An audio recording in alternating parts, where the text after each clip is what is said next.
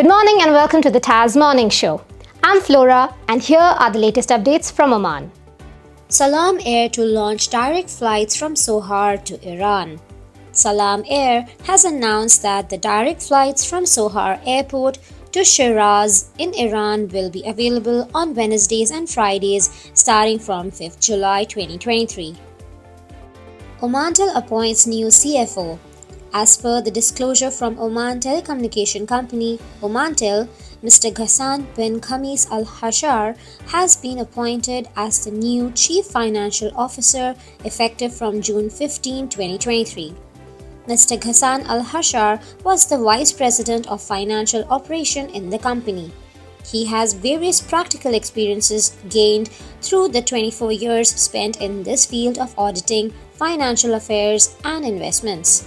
Sensational Al-Zubair seals race win at International GT Open victory in Hungary. Al-Zubair and teammate Schiller lead the Al-Manar Racing by Getspeed Mercedes-AMG GT3 car to triumphant finish.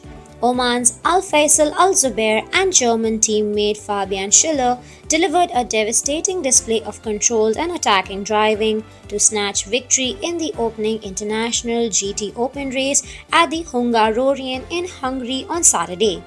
The Al-Manar Racing by Getspeed Mercedes-AMG GT3 started the race from the third in the Pro class and Schiller stormed through the field in the closing lap of the second stint to overhaul his rivals and snatch a famous win.